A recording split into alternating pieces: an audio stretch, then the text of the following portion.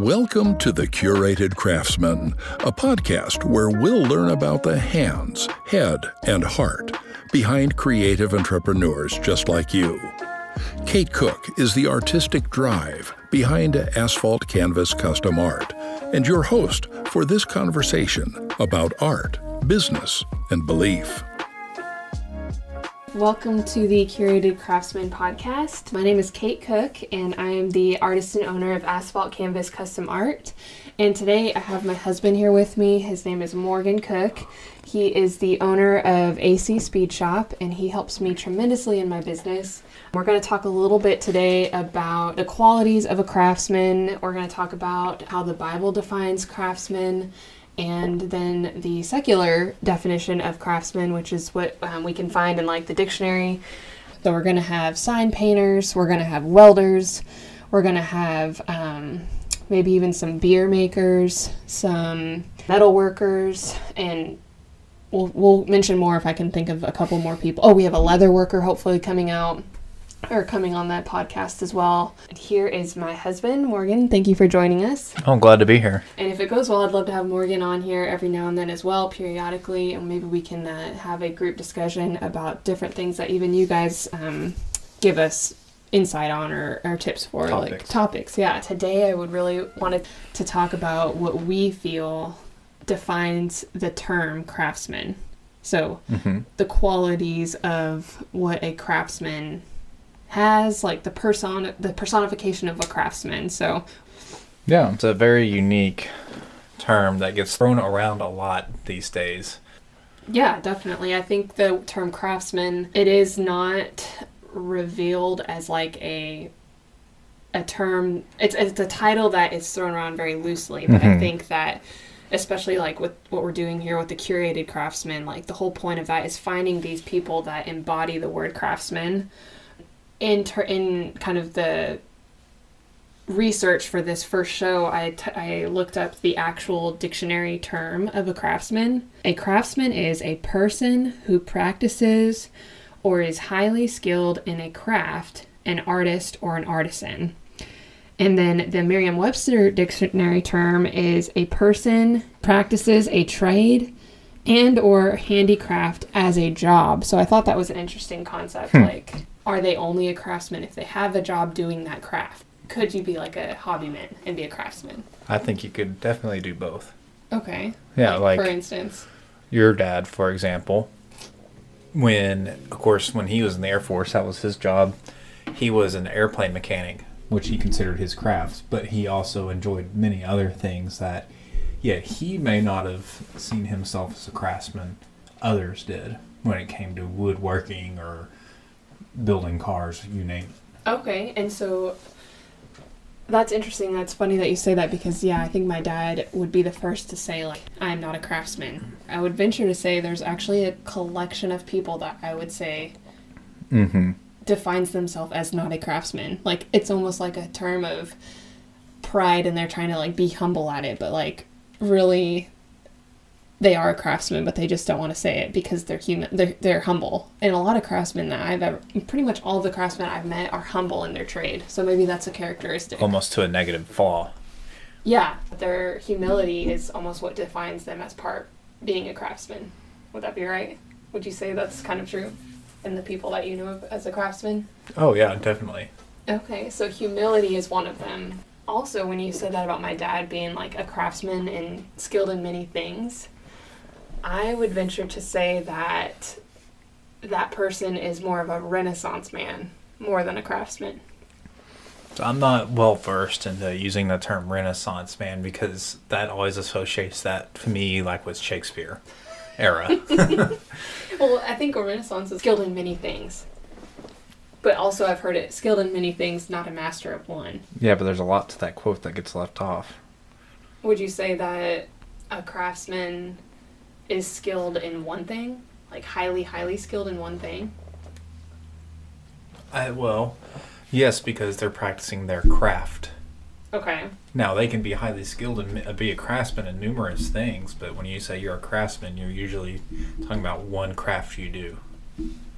I see what you're saying. Like your dad's a back to your dad, he's very good at woodworking, so that would be a craft. So he's a craftsman at woodworking, but when he goes to fabricating something for a car, he's very skilled at that. So therefore, he's being a craftsman, and that's a craft as well. Okay, I can see that. Well, and also I think like to be a skilled tradesman or a craftsman, you have to have a lot of tools in your belt to succeed at doing one thing. So like for instance, I'm thinking of like you have to know a bunch of different skills to form one craft. Yeah. So like therefore you the whole term of like did you look up the term Renaissance? Yeah. Renaissance? So according to Merriam-Webster, a Renaissance man, this is just the first one that comes up, a person who has wide interest and is an expert in several areas. Man, that's really good food for thought. So I mean, I guess we'll have to like leave it up to the people as far as if they think a tradesman and a Renaissance man are the same thing. And I just want to put out, when I say craftsman, I'm talking about women too. So we all know this. Yeah. So let's see. We have humility is a trait, and then being highly skilled at, would you say multiple things? Oh yeah.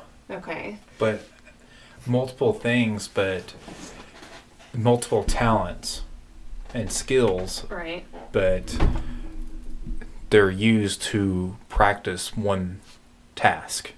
To accomplish a goal. Yes, they're a combination of skills to master one product or one task or one job. For example, you're an artist. Right. Just because you can draw with a pencil doesn't mean you're an artist. Right. Like you also know where to place the shading and the colors and where to go light to dark. And you know how to apply the colors in the right order and mix them to get certain shades and what color to put down first and the color over that. Those are very different talents to make one to be an artist. Yes. And not saying if you are a pencil artist, but you still have to know different skills. Like you have to know how to use the pencil and what paper and things like that. Well, I was thinking, for instance, when I make a painting, if I'm going to build a canvas, I need to know how to make the painting, and then I also need to know how to use power tools to build the canvas. That's correct. Therefore, there's like multiple skills within one craft that make up a tradesman. Mm-hmm. So we have the secular definition of a craftsman, and I think humility and the skill set are both biblical and also secular, but I wanted to go through, I found some verses in the Bible that I thought like define who a craftsman is, the qualities of a craftsman. And so a lot of them came actually from Exodus, which I was surprised because I haven't read that book in a while. But here's some of the verses I found. So Exodus 31:3 is, I have filled him with the Spirit of God, in wisdom, in understanding, in knowledge, and all kinds of craftsmanship. And then 35:10 in Exodus says, let all the skilled craftsmen among you come and make everything that the Lord has commanded.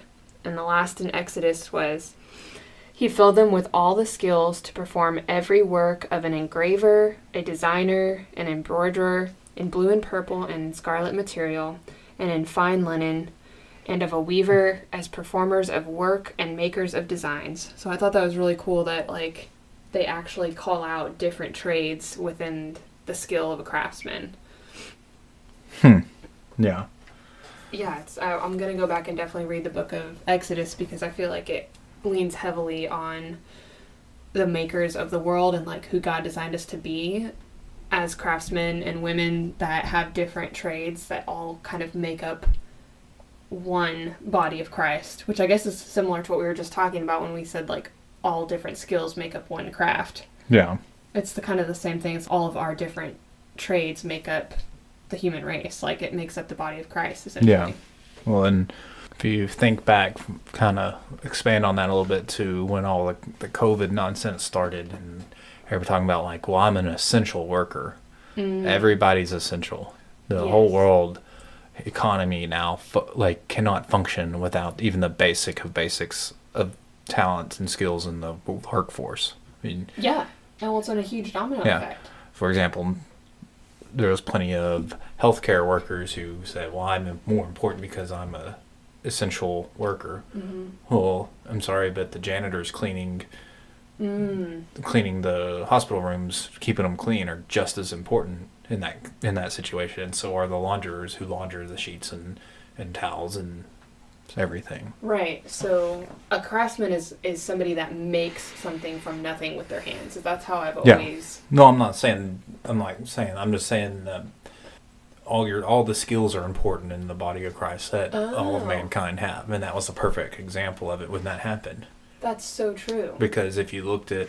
Going back to that, if you looked at the list the quote-unquote government put out on who's essential, if you actually read it, it was everybody. That's true. You know, it would say like supporting roles in the automotive industry, and that because the cars still have to function for the essential people, therefore the people working on the cars are essential. That so is therefore, really interesting. All of our skills and crafts in this world are important to further God, because you do everything you do in the name of God to glorify God. So in that sense, when we have all these different guests here on the podcast coming up, they are singular in their work. So we're going to have a leather worker and a sign painter. But if they're working towards the same goal, which is to spread the gospel, then they're connected in that way, even though their trades are completely different. Correct. Look at it on an earthly term, the sign painter has probably a leather tool belt to carry their brushes and everything. What? Yeah. Oh my gosh, it just blew my mind. And the leather guy needs a sign on a shop. That's so true. Yeah. It all works together. In every skill, we're connected in some way, shape, or form, whether it's physically or emotionally. Spiritually. Yeah, spiritually is a better word to say, not emotionally. People of Israel, this is what the Lord says. Do not learn the ways of nations, or be terrified by signs of the heavens, though the nations are terrified by them. For the practices of the peoples are worthless. They cut a tree out of the forest, and a craftsman shapes it with his chisel. They adorn it with silver and gold, and they fasten it with a hammer and nails, so it will not totter. Like a scarecrow in the cucumber field, going forward, their idols cannot speak. They must be carried, because they cannot walk. Do not fear them. They can do no harm, nor can they do any good. So, the thing about that is, I think a lot of people also get caught up in their talents, quote unquote, and they get overconfident, and I guess what I'm trying to say is they're not using it to glorify God. Yeah, it becomes a false idol. Yeah, that's interesting. I did read a lot in the Bible when you type in the word craftsman on a Bible app. A lot of verses come up in the regard of someone using their craft to create something that then becomes an idol. So, a believer, your motive for creating that thing through the talent that God gave you is the most important thing. You have to know that you're creating something. To use my business and my career, for example, when I create a painting, the motive is to sell it and make money so that we can make a living. But the ultimate motive on creating something is to further the kingdom of... Well, yeah, because God gave you that talent. Yeah, and so we have to be using it to glorify Him. Yeah, to show... That also shows appreciation and thankfulness that you've given that talent. Well, that's a great point, because I remember early on in my career, I had somebody that was very talented in woodworking that I created a logo for. And they were kind of doing it as a side hustle. And they were a believer, but they actually felt guilty about using their God-given talent in their craft as a woodworker to make money and make a living off of. So he was stuck. He felt stuck in his role of, I think he was a mechanic or something. But what he really wanted to do, and every time you spoke to him, you could hear it and see it, that he really wanted to be a woodworker, but he felt guilty for accepting money for that. So how do you, what is your opinions on that? Accepting money for your talents and crafts? Yeah. Well, that's why God gave you those talents, was to not only glorify Him, but that's how you support your family. Think about back in the old days, for example, a blacksmith. Those trades, you were learned, but either you had it or you didn't. If you couldn't do something, you did something else, because that's the only way you lived. Doing what you're gifted with is why God gave it to you, so you can live on this earth and better your life and your family's life. Therefore, by bettering yourself, you're setting the example, God blessed this person to better themselves just like they blessed you. So find what God's given you as a talent and use that to better yourself. Can a craftsman be made? Can somebody that doesn't have a God-given talent in, say, painting, can they apprentice with somebody like they would back in the olden days and become a master at that craft without having the God-given talent to back it? Well, that's hard to say because who knows? We don't know what talent God has given somebody. If they stick it through and learn it, then yeah, they were probably given that. Fate kind of plays a role in that a little bit. Like, what talent did God give you? But you have to find that talent.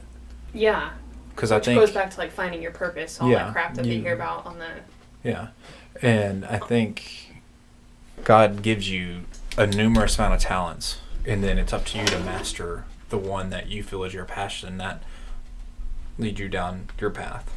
Okay, so I'm just writing down a list of the qualities that create or define a craftsman for you and I. So far, I have humility, skill set. Would you say like a divine gift? I mean, that sounds kind of corny to say it like that. I would say a spiritual drive. Ooh.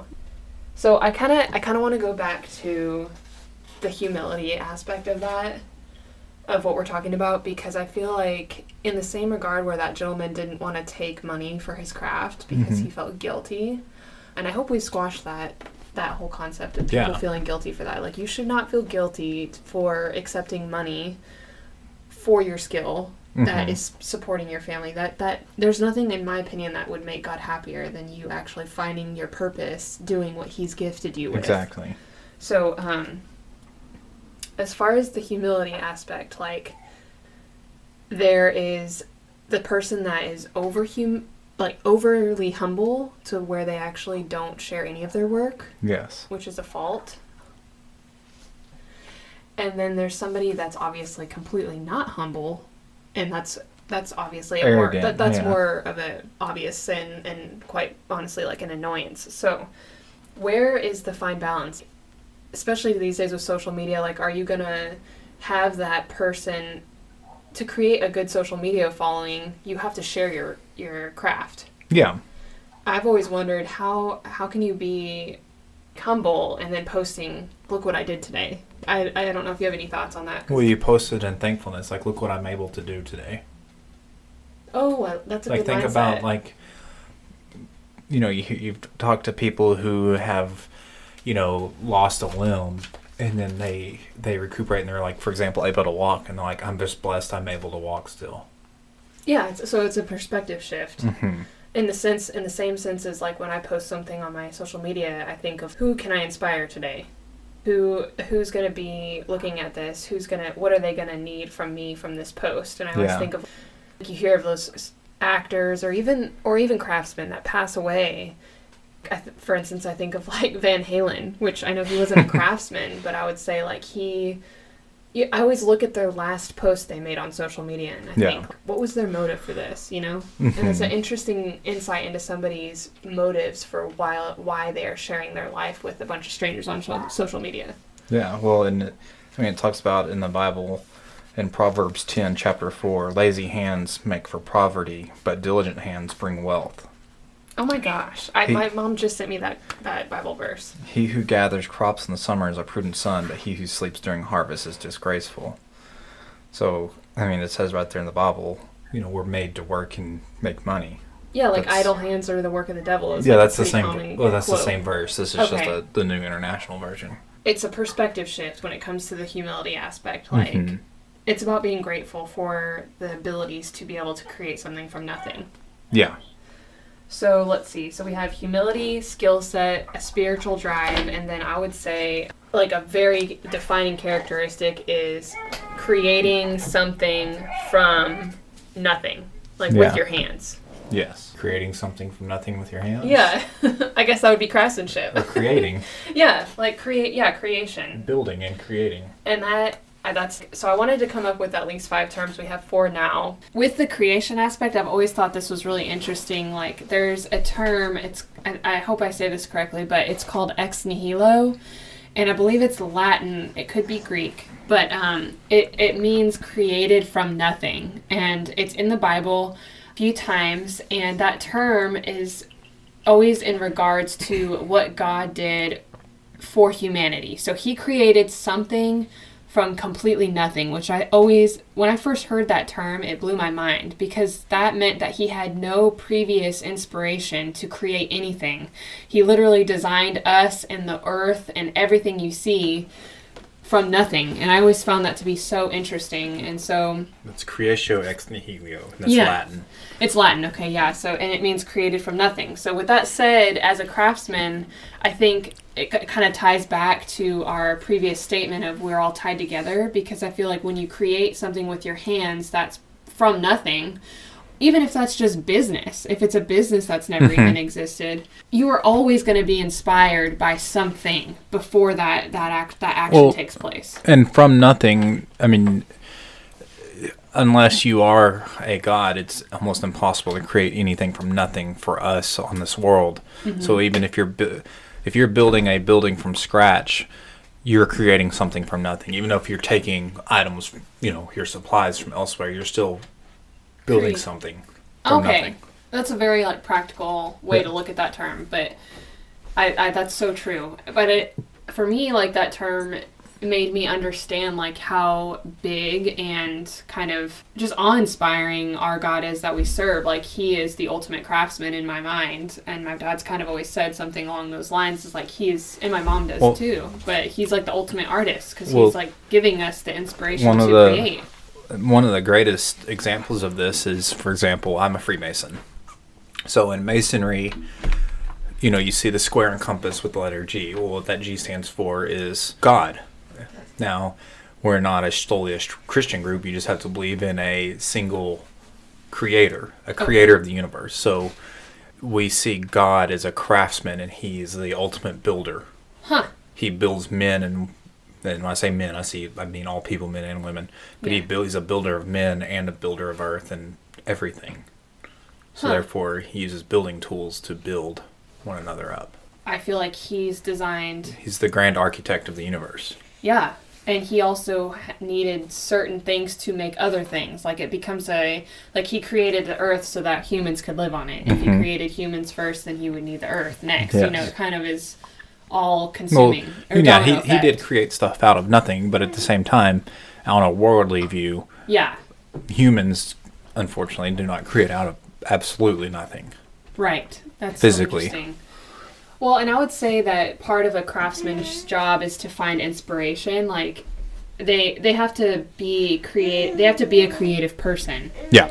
In a sense, man or woman, they have to find creation or creativity in anything. For me, I find inspiration in music and live music, or even going antique store shopping, and that's what I can't wait to ask all of these people I'm going to have on the show, these craftsmen. I want to ask them where they find their inspiration to create something out of nothing, which is craftsmanship. So we have what a craftsman is. They are creators. They have humility.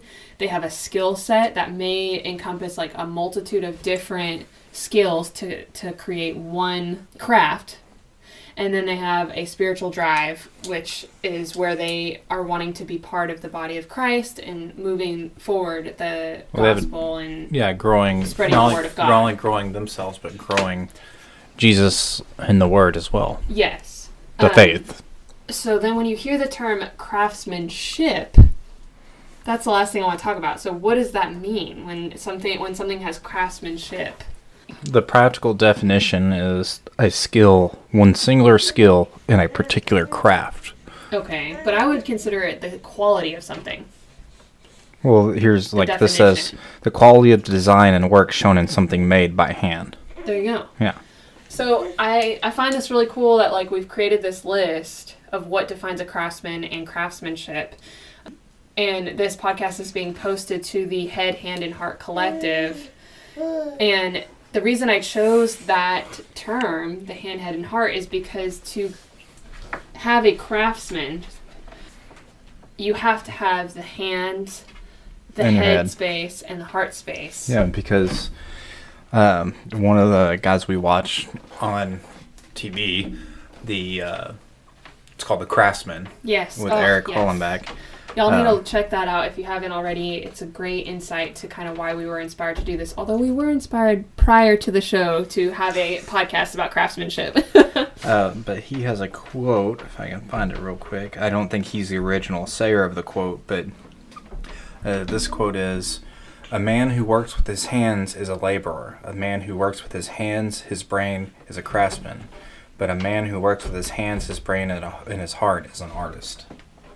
That's exactly it. And I think on my original announcement of this podcast and membership, I had the John Ruskin quote, and that's kind of what inspired this whole thing.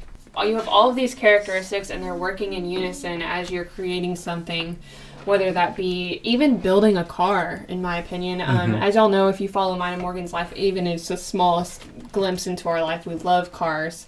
That in itself is an art form. If you can hear the rattle in the background, it's our son.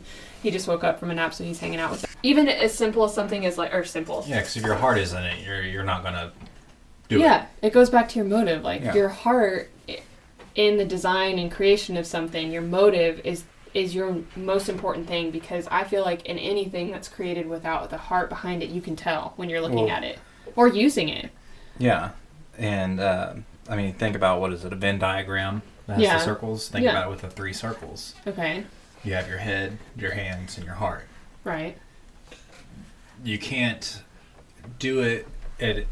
You can't complete the craft or the task or the project unless in its best, in fullest ability, unless you have that very center that involves all 3 of those things. If you just involve your head and your hands, it's going to be sound, but do you love it? Do you enjoy it? Yeah, and are there other people that are going to love it? I mean, well, there may be, but as for you, the builder, the person did you enjoy it, or is just you're just doing something? That's such a good visual. And if you, on the other side, if you have just your heart and your hands, yeah, you love it, but are you ever going to finish it? Yeah. Or are you going to be able to finish it? Yeah, or can you make a business out of it? That's the biggest regardless, thing. How are you? I can want and love to paint all day. I can't, and I don't. I mean, I would try. You're creative, though. Yeah, but if I don't have the mind to understand how to do it, I will never be successful, not just in a business sense, but in a practical sense as well. Right, because you're not going to apply yourself. Yeah, well, I don't have the I will never get the smarts to do it. That's really interesting, and I think... So if you have just your heart in your head... Right. It'd be like me saying, like, oh, I love to do this, and I learn and read all about it, but I never have the physical want to do it. Yeah, and I think a lot of us have that, actually. Yeah. Like, I love learning about mountain climbing, but I'm probably never going to, like, pack a backpack, and even though I would probably try it, I probably won't ever do that. I probably won't ever, like, train to go for, like, an amazing 3 or 4 day mountain climbing excursion thing. Backpack, yeah. Like, that's probably not going to be in my cards. Yeah, but you have to have that, you know, if you go back to the car world, you have cheap, fast, and good...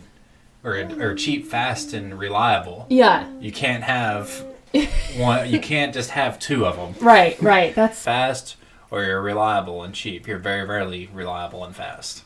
Yeah, that's so true. And But when you do meet those, bam. Yeah, it's the freaking. It's the moneymaker. It's.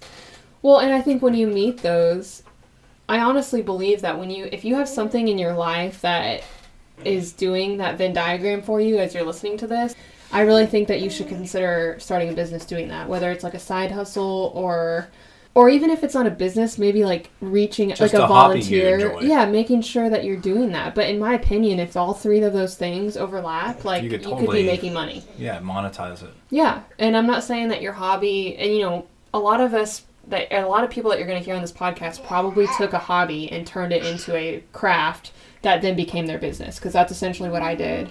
And that has its own, like, downfalls, obviously. Like, there's going to be things that you love doing that maybe shouldn't be, like, monetized off of just for the pure joy of it. But I think... Why? Yeah. Why shouldn't you... If you... Other than the fact you may not want or, quote, need the money. Right. Why would you not? I don't know. Well, if you just didn't, I mean, I understand if you just don't want to. If you just want to give back, I get that. But well, yeah, you could do like a voluntary, like if you're working at the nursing home teaching a painting class or something, like that's one thing. And like for my mom, for instance, does that. You know, she loves her embroidery work. She'd probably never teach a class in her life, but she gives back to her community in that way. Well, she doesn't want to make money. Yeah, and she has no desire to make money off of it. I think for the people listening to this, they're going to be... You still will always have a tinge of that hesitancy to want to make money off something like that, like you were saying earlier. Yeah. That's how society has ingrained us to think. Ryan Nickler talks on his podcast how people try to shame you, and Andy Frisella talks about making money. Like, no, you should want to make money and improve your life and do better. Wow. There should be no guilt associated with that. Yeah, you shouldn't be a turd about it. Yeah. It goes back to that first definition of a craftsman that I talked about where it said, let me read it again, it said something about a job. So would that mean that to be a craftsman you have to make it a job? Because here's the definition. It says, Merriam-Webster, a person and especially a man who practices a trade or a handicraft as a job. It's in the definition. Yeah. And once again, like, that's obviously, like, the worldly definition. But that's gone, like I was just saying, how society has made us where they want you to feel guilty about making money because they're not making money. Right. But it also reminds me of what you said in the early days of the creation of human beings. And it goes back to the quote, or the Bible verse, Ephesians 2:10, where it says, "For we are God's handiwork," meaning that He created us because He is the ultimate craftsman, "created in Christ Jesus to do good works for which God prepared for us in advance to do." And for me, it goes back, you were given the gift by God to be a craftsman in a certain trade, whether it be leatherworking, painting, metalsmithing, any of those. Why wouldn't you do that? Yeah. And if you can make money on it, then that's even better. Yeah. And even more, if you have money coming into your business and you're able to give back that much more, that only benefits not only your family, but it also glorifies God if you're doing it for the right reasons. Yeah. And I mean, don't be mistaken with like, oh, if you do what you love, you'll never work a day in your life. I know you can highly disagree with that. Oh yeah, you're never going to hear me say that on this podcast ever. If anything, we'll do a whole podcast on why that's not true. Yeah. I think that'd be a great podcast, actually. I think this is a good first conversation. It hopefully sets the tone for the following conversations that we're going to have with other craftsmen. And that's a really good concept. And you know what I'm thinking? I think we should ask each guest what their definition of a craftsman is. I would say, like, I just want people to know this is going to be obviously a faith-based podcast, and we're going to talk about Bible verses and stuff, but I don't want people to feel like they have to believe in Jesus when they come to this podcast. I want them to be open-minded, and as will we be open-minded. We believe what we believe, and we're just going to share how our thoughts come from the Bible and the way we form our mindset based off things we read in the Bible and our belief in Jesus. It gives us a little bit of more faith in our decision making. Faith and maybe a little bit better understanding, especially in the times of struggle. Because there are plenty of people out there who are probably really successful that do not rely and on that faith. And I don't want to discredit them or anything. Totally. And we don't want to discredit anybody that may not be faithful. I mean, it's just an open conversation. It really is. It really is. And we hope to inspire you guys. You know, all of our guests, they're going to have their own beliefs. They're going to have their own skill set. And we want to hear from them. Like, we're open to that. We're just excited to bring this podcast to you. The name of it is something Morgan came up with on one of our road trips. I think it was to California, possibly. Yeah. We talk like this in the car all the time, so we're like, maybe we need to record these. Yeah. But I'm so thankful for y'all taking a chance on us and listening to this first episode of the Curated Craftsmen podcast. This will be probably a monthly podcast coming to my members inside of the Hand, Head, and Heart Collective, which you can find over on asphaltcanvascustomart.com. Going to be coming out on Patreon. We're going to have 3 different tiers as to how you can support the podcast, to be a member of the collective. Everything kind of gets wish-washed and lost in traditional social media, so this way it'll be a platform where not only we can openly discuss faith-based business values and whatnot, but the listeners can as well. Yeah, definitely. Like a direct channel to you. Yeah, and the Patreon app has like a community in itself. So once you've paid for the membership, we'll be able to be posting on its own feed. So you'll get to see like posts from me, posts from my members. If you have any questions about business, it'll be direct access to me and I can try and help you through. And just as a disclaimer, like I've never gone to business school. Everything I've done in my 5 years of being a professional artist has been self-taught and by the seat of my pants. Learn the hard way. Yeah, learn the hard way for sure. But this is something that Morgan and I have talked about for a while. I just hope to help a lot of like first-time business owners, creative people that are looking to start a business, and even seasoned veterans if they're, wanting to jump in on the conversation and they just want to be a part of the members group. I think that'll be really cool. But to have y'all here just for your insight, and of course in the future, like classes and webinars, that's something that maybe I thought to have them on, a professional on, to teach us something like about web design or about skills you need to run your business. Yeah, just like your practical skill. Exactly. So with that being said, thanks for listening to the first episode of the Curated Craftsmen podcast with Kate Cook and Morgan Cook, and we will talk to you guys soon. Thank you. Y'all.